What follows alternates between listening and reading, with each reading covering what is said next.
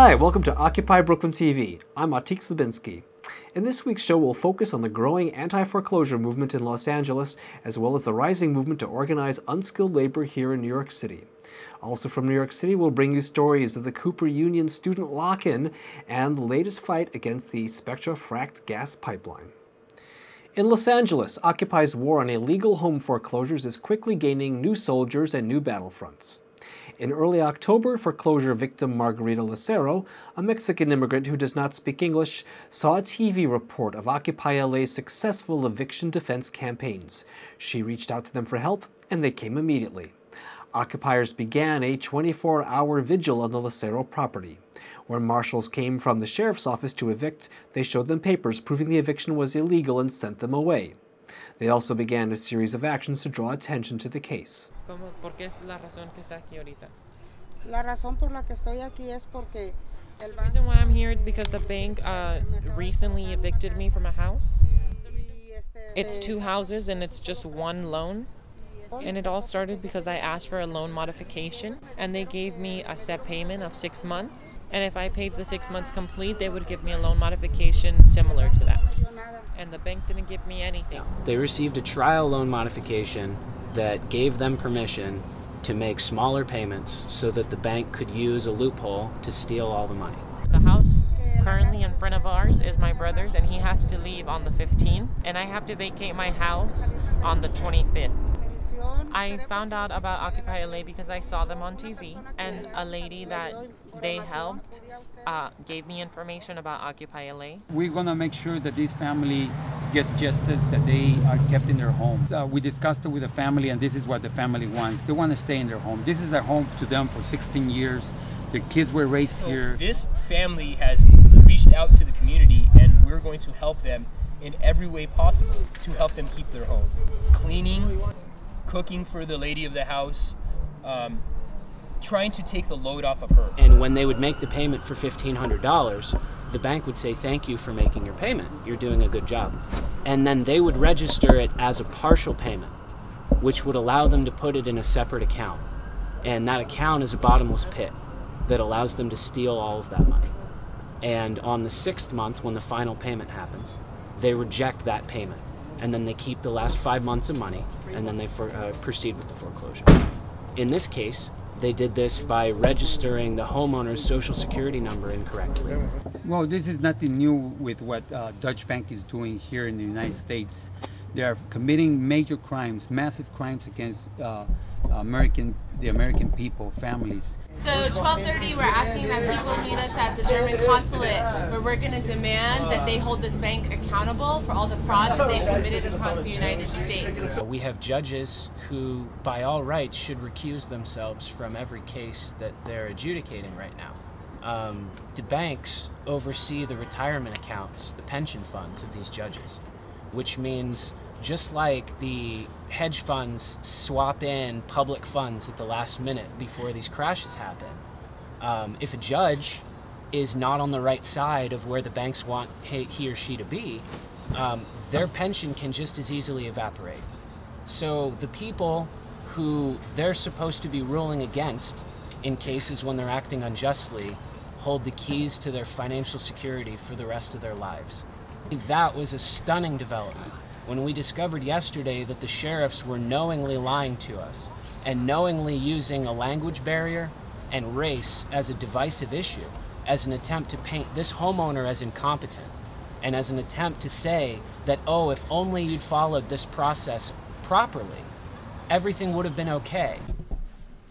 Excuse me? You can't go in there, that is right! You can't go in there, that is right! Back out to the sidewalk. This is trespassing. This is against the law. Come on, out. Outside. Thanksgiving is a time, of course, celebrated by many people here in the United States for different things, but we also remember that this is a time of deep mourning and an oppression against Native Americans that suffered massacre. So it's not all celebration, but at the same time, we are thankful that we have many blessings in our lives, in the company of so many great people, supporters, and people that are very selfless in everything they do. They just give themselves in everything, in every way possible that I have not seen in all my years of my life.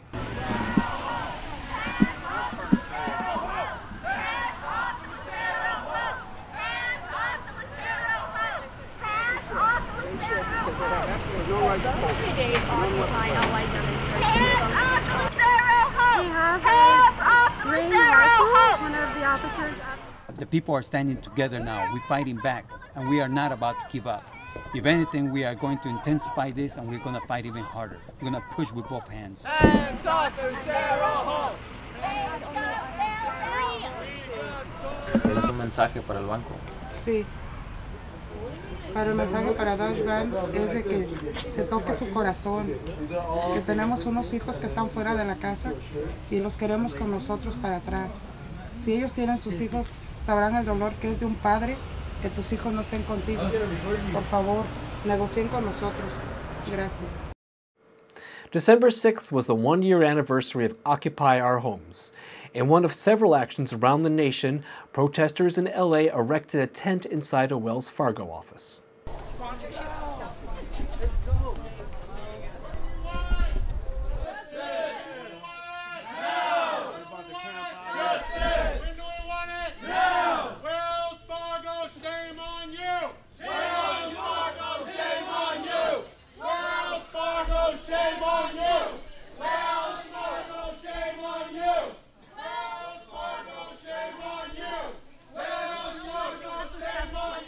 Don't touch my camera. You cannot touch her.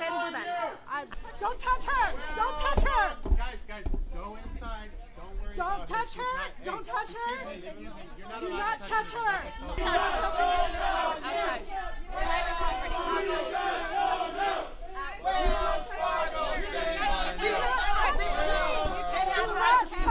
You cannot touch her.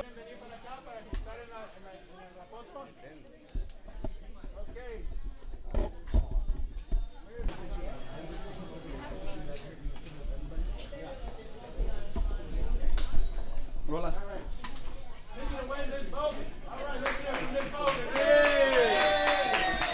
Principal reduction program by January the 1st, 2013. Make principal reduction a core modification strategy, along with rate reduction and extending terms of the loan. Principals, all that. We're gonna have to fight together. Ladies and gentlemen, bank is temporarily closed. We're gonna need shut to down the bank. All right. Wells Fargo, shame on you. Wells Fargo, shame on you. Wells Fargo, shame on you. Wells Fargo, shame on you. Wells Fargo. All right, we have cops coming in. Tweet that out. Wells Fargo, shame on you.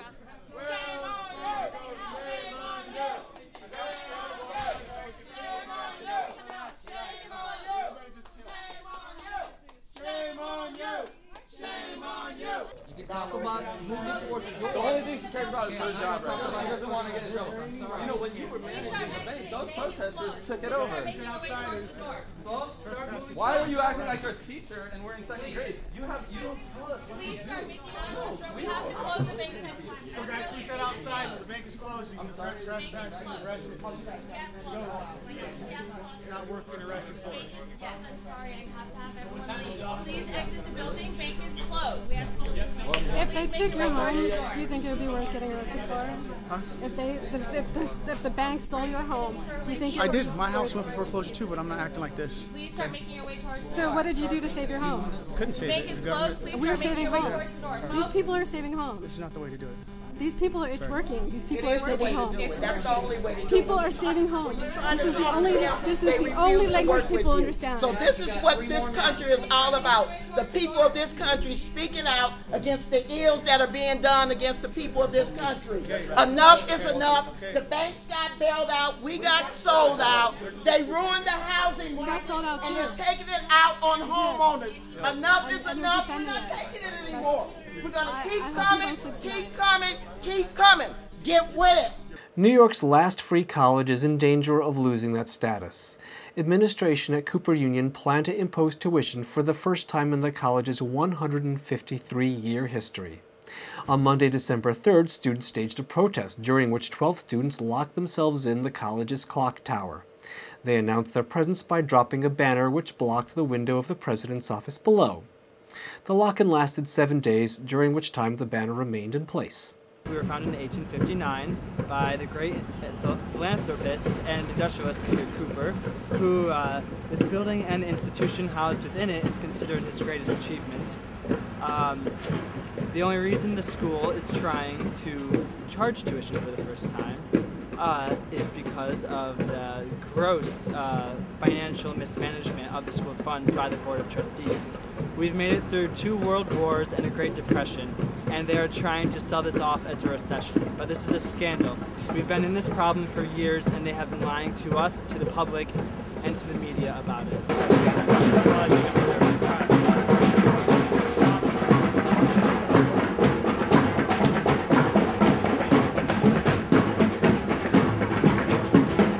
As a matter of principle, I'm here to talk about why it's such a problem that even though they're not going to charge necessarily for the undergraduate school, they are proposing to charge for the graduate school.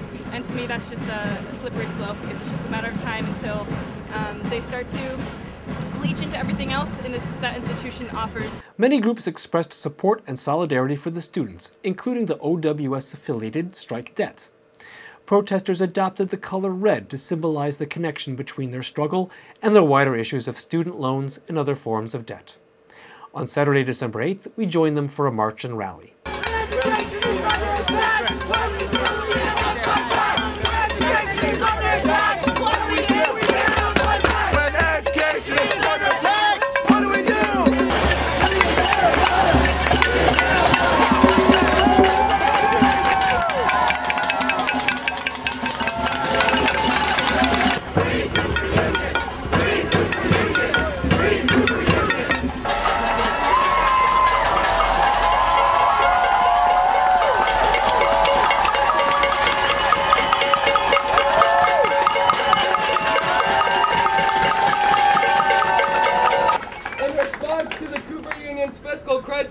Certain positions of power have advocated for tuition-based, revenue-generating programs. These programs threaten to corrupt the college's role as an ethical model of higher education and the uniquely Cooper experience of learning unhindered by debt. I realize I didn't want to just go to a school. I wanted to fully invest myself into the ideals and philosophy of my school and wholly feel its influence through my body and mind. There is not one school in the world like the Cooper Union. This week is testament to such. I think many in the public sphere and the people within this institution can become distanced from how important the existence and philosophy of a place like the Cooper Union is to us and the world. For too long, students have been purposefully excluded from the governance structures in their universities. Students and faculty should have more control over their institutions. Students should not be treated as passive consumers of educational commodities.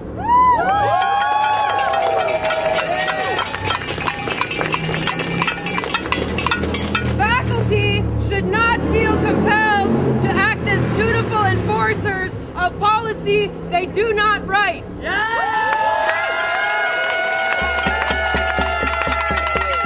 It is not that the Cooper Union holds up free education, but that free education holds up the Cooper Union.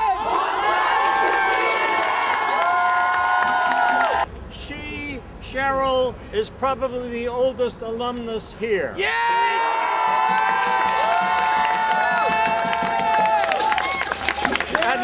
And one of the most beautiful. However, she can't speak too loudly. And I can. We come from a generation where we demonstrated. And sometimes we won. And I hope you do.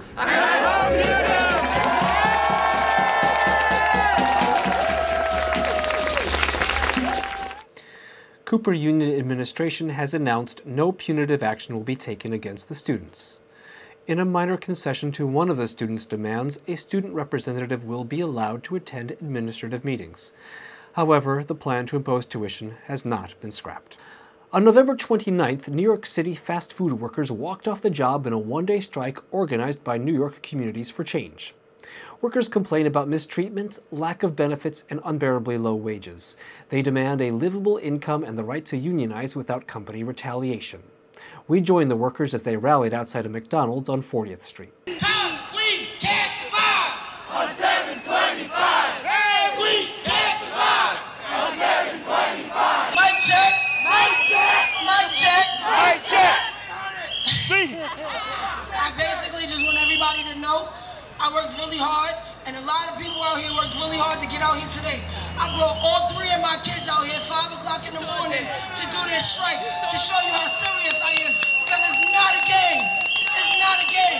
725 is not going to take care of 3 kids. 725 is not going to take care of 1 kid. 725 is not going to pay a college tuition.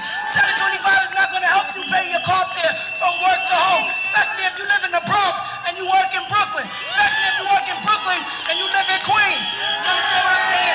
It's not going to happen. It's not going to happen. 1 week later, on December 5th, several hundred demonstrators flocked to Times Square to show support for organizing fast food and other unskilled labor. After the rally, protesters were bussed down to Soho to picket the 6th Avenue car wash. We're here today, united, because we all face the same challenge. How do we make our country, our economy work for working people? We want work to pay again. We want good jobs. We want them, and we want them now. For too long, the rich have been getting richer, and everybody else have been falling behind. Now, we live in America. We get it. You want to make money? Go ahead, but don't do it at the expense of those who are working hard every single day. We deserve a piece of the action. We deserve a real wage. We deserve to be treated with dignity and respect.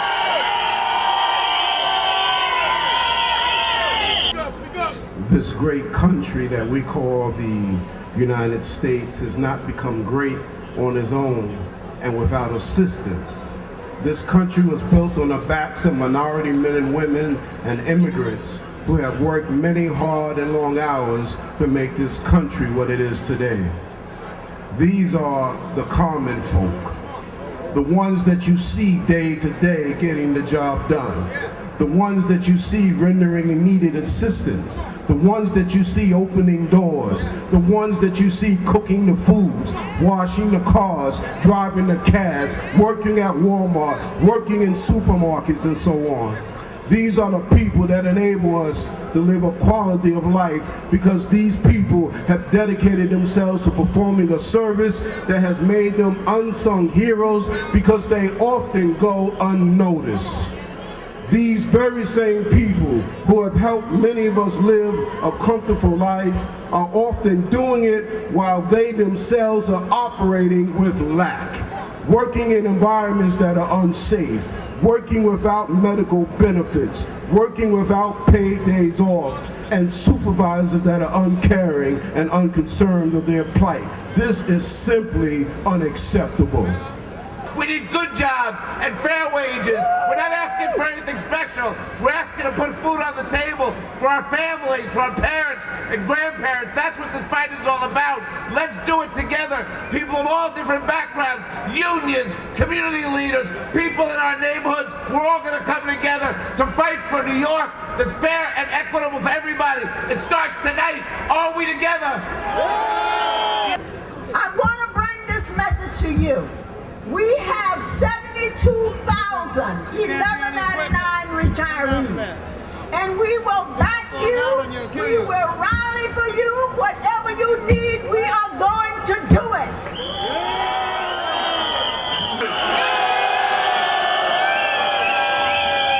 All right, this is what it is. We are here fighting for our rights. If you look around, every single building here was built union. Yes or no? All right, brothers. We built the union. Carpenters came in. After us, painters, steam fitters, all union.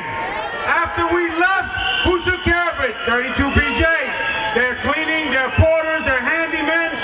Who works around the area? Burger King, Wendy's, all the affected union workers are here. Where Bloomberg wants us to build and bring all the tourism here. There are tourists here. We built this city. We want the right to earn a living, to have benefits. Let's stop the nonsense. Workers, people are going down to car wash in Soho that has been fighting the union, and they are getting on buses on 40th Street and 7th, 2 blocks behind us. If you want to get on the bus and go put hundreds of people in front of this car wash, shut it down, then get on the bus.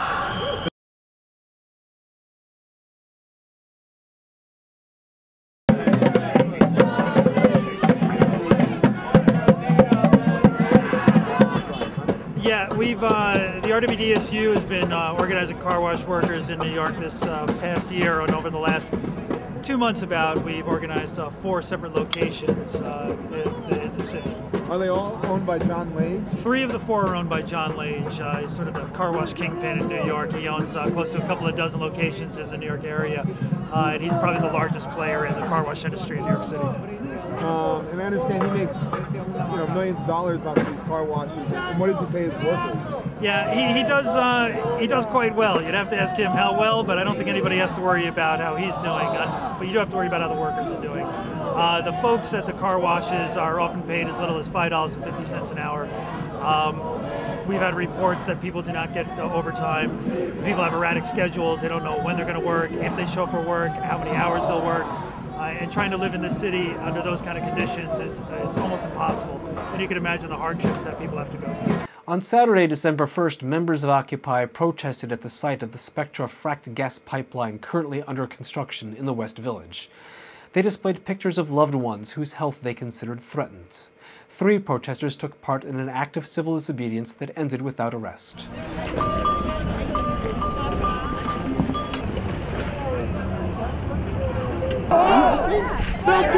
You're not going over. I just told you can't go over.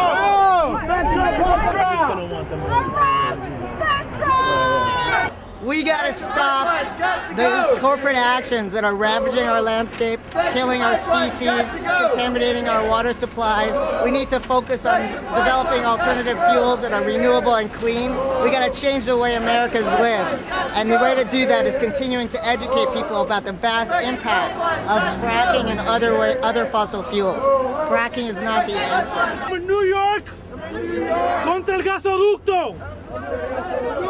And like Monica said earlier, we had 30,000, not 20,000, 30,000 people from all walks of life in Puerto Rico, in a small mountain town.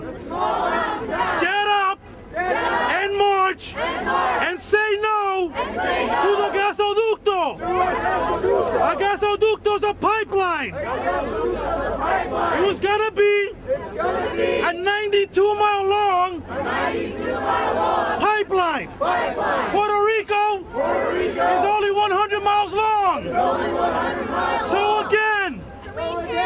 people got up, said no, they marched, they wrote, they called, they said no, they said no, we say no, they won, we will win, they won, we will win. Well, that's our show for this week. Be sure to tune in next week for our final weekly show before the spring.